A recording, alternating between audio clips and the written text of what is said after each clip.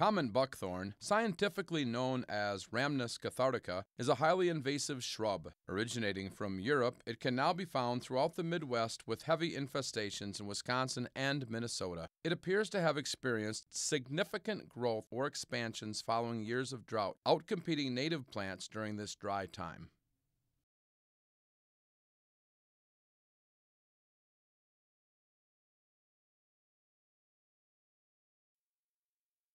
Buckthorn was introduced to the United States in the 1800s, sold as landscaping barrier between buildings and properties. Buckthorn was popular in landscaping due to its high growth density. As well, its berries attract birds.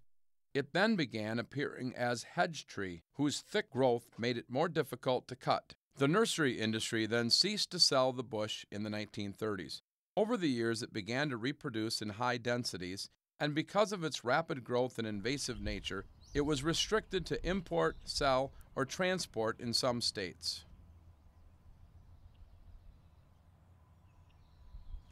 Buckthorn easily spreads in yards or woodlots by birds that consume the berries. A tree uprooted in a storm or damaged during a logging operation will send up new growth and will end up producing more saplings. Cutting down the buckthorn tree without killing the roots will result in the resprouting of new growth on the same stump. In addition, seeds in the ground may take several years to germinate and grow. It is easy to see how a single female tree with thousands of berries can soon overtake a woodlot. Once present in a woodlot, buckthorn soon has a negative impact on native plants. Buckthorn plants bud leaves in the spring before most natives. Since these leaves remain vibrant well into fall, long after native plants have gone dormant, they outcompete other plants for resources. In just a few short years, the buckthorn will spread rapidly around the woodlot, developing a solid wall of trees with little growing underneath the canopy. Woodlot owners, farmers, or hunters could lose their long-term recreational and harvesting land if buckthorn grows out of control. Although mature native trees will continue to thrive, buckthorn will extinguish lower canopy growth including ferns, trillium, and other wildflowers. Moreover, wildlife will avoid the area, leaving the woods with little value for nature walk, bird watching, or hunting. Buckthorn is not known to be a host plant for any native species. To date, various attempts at developing or finding a biological control have been unsuccessful. Therefore, eradication of buckthorn on a woodlot can only be reduced or controlled by efforts of the landowner.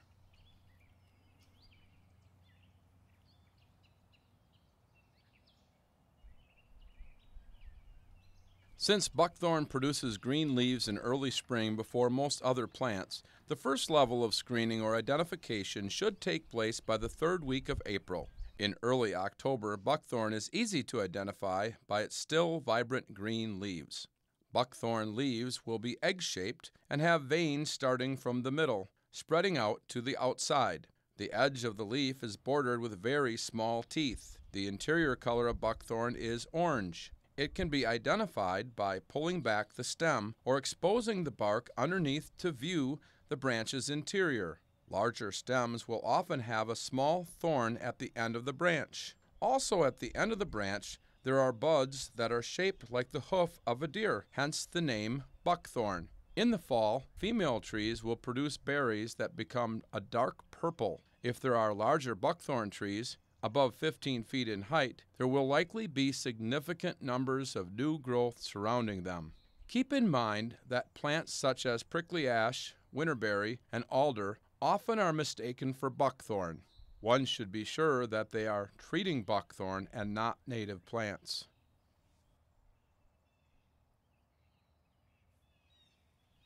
Buckthorn can be treated and controlled, though it is not an easy task. If possible, the best approach is to identify areas of buckthorn when there are few trees.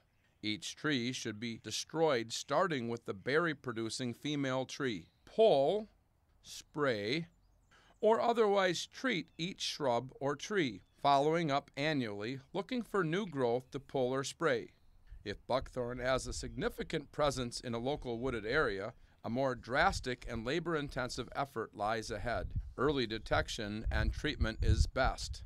The female shrubs should be tackled first and hopefully early in the summer before the berries are ripe. If possible, with larger infested woodlots, brush containing berries can be burned.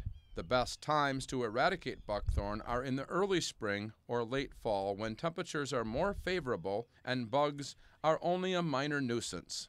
Treatment can also take place in the summer or winter, but most especially when a landowner has time and has help. The elimination of buckthorn is a labor-intensive effort, but worthwhile if the woods can be saved. When buckthorn has been removed from an area, it can be replaced with a variety of different native plants, trees, and flowers such as maples and red baneberry. Regardless of the method employed, the goal is to kill the roots either by pulling the shrub and letting the roots dry or cutting and preventing new growth. When pulling the shrub, it opens up a patch of soil, giving fallen berries a chance to germinate. A simple eradication method is to cut down the tree and cover the stump with a tin can or a black plastic bag. After a couple of years, the roots will wither and die. Saplings can be pulled and laid on the ground. Larger shrubs can be pulled by a weed wrench or can be uprooted by a tractor. The use of appropriate herbicides is often utilized when eradicating large and dense buckthorn infestations. Cut stump and basal bark spraying are also two techniques popular with larger stands of buckthorn.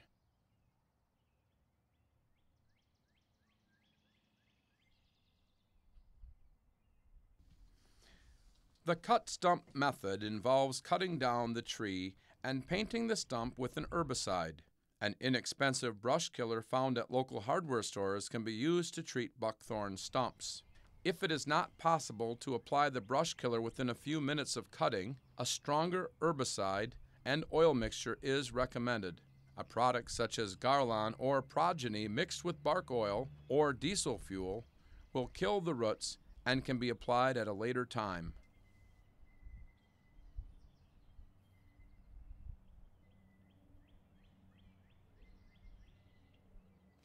Basal bark spraying is the easiest method as many trees can be treated in a short time with relatively little work. Using a handheld or backpack sprayer, spray the base of the tree.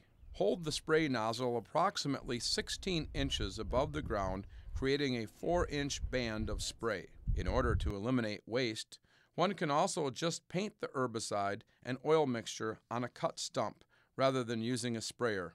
Spray can be applied anytime and will kill the tree within a year. The herbicide and oil mixture penetrates the bark and kills the roots.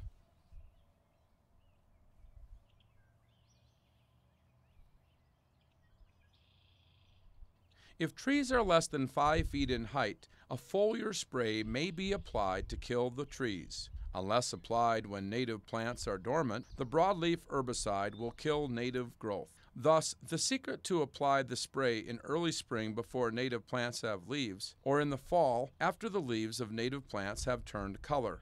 This spraying may be applied in the manner similar to how one might spray lawn weeds. It is essential to cover approximately 90% of the tree canopy.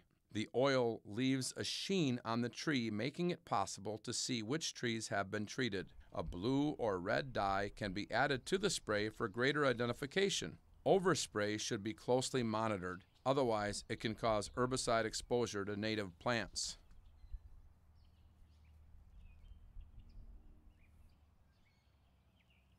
Brush killers are available for purchase at most hardware or shopping centers. They can be applied at full strength to a cut stump. In order to penetrate the bark of a tree, these herbicides need to be mixed with an oil such as bark oil. They can also be mixed with diesel fuel. The mixture ratio is 1 part herbicide to 4 parts oil. For example, if diesel fuel is used, 4 gallons of diesel is mixed with 1 gallon of herbicide. Since diesel fuel can only be sold in yellow gas cans, a separate container should be properly labeled as containing both products. Once mixed, the spray is stable and can be stored for some time. The oil and herbicide mixture should not be stored in the sprayer overnight as the gaskets can be destroyed. Triple rinsing the sprayer is recommended after each use. Do not store herbicide in sprayers and avoid use of herbicides near water sources. Caution should always be used in mixing the oil and herbicide mixture. Gloves and safety glasses should be used in mixing or pouring at all times. All storage should be in appropriately labeled containers. Check with manufacturer directions for specific instructions. Take caution when using herbicide in the spring and summer, since it can kill native plants. Buckthorn is an extremely invasive plant that is spreading rapidly. Without control efforts and prevention, it can cause harm to our environment, our community, and wildlife habitats. Being able to identify and properly eradicate this invasive species can help avert future growth.